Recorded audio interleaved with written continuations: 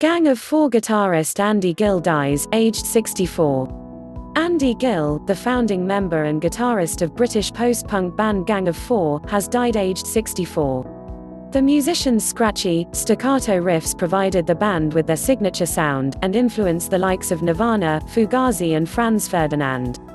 News script by Mark Savage, BBC music reporter.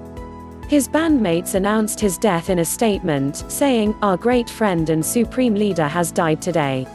Gill had developed a respiratory illness after finishing an Asian tour with Gang of Four last year, they said. All clips may not represent the story.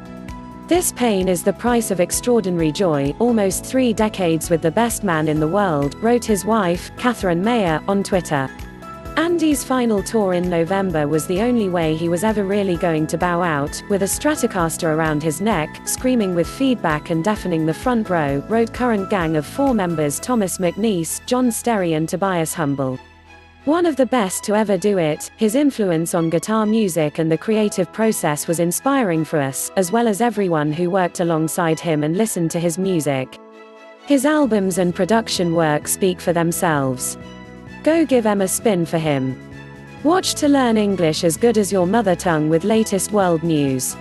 Formed in Leeds in 1976, Gang of Four's career spanned 5 decades, from their first single Damaged Goods to last year's studio album Happy Now.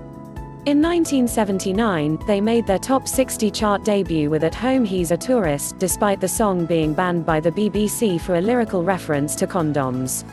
Their debut album Entertainment, released in September of the same year, has frequently been cited as an influence or inspiration by aspiring musicians, and was named one of Rolling Stone magazine's 500 greatest albums of all time. Combining Marxist politics with punk, dub, funk and disco, the stiff, jerky aggression of songs such as Damaged Goods and I Found That Essence Rare invented a new style, the magazine wrote. Lightbulb moment, Gill's unique guitar riffs were choppy and funky with bursts of freeform noise, taking inspiration from a range of players, including Jimi Hendrix, Wilco Johnson and Parliament Funkadelic's Eddie Hazel. "Seeing Wilco and Dr. Feelgood was a real lightbulb moment," he told The Skinny in 2015. He never stopped looking at the audience and didn't spend much time looking at his guitar. "I duly noted that. I always think of the guitar as being part of a larger instrument, which is the band," Gill added. "What I always find uninspiring is when guitarists treat the rest of the band as a background over which they show off." Gang of Four never had a hit single. 1982's I Love a Man in Uniform came close, before it was banned from the airwaves during the Falklands War, but their first 3 albums are considered indispensable. They split in 1984, but reformed several times over the years, with a variety of lineups. Gill was the only constant throughout their career.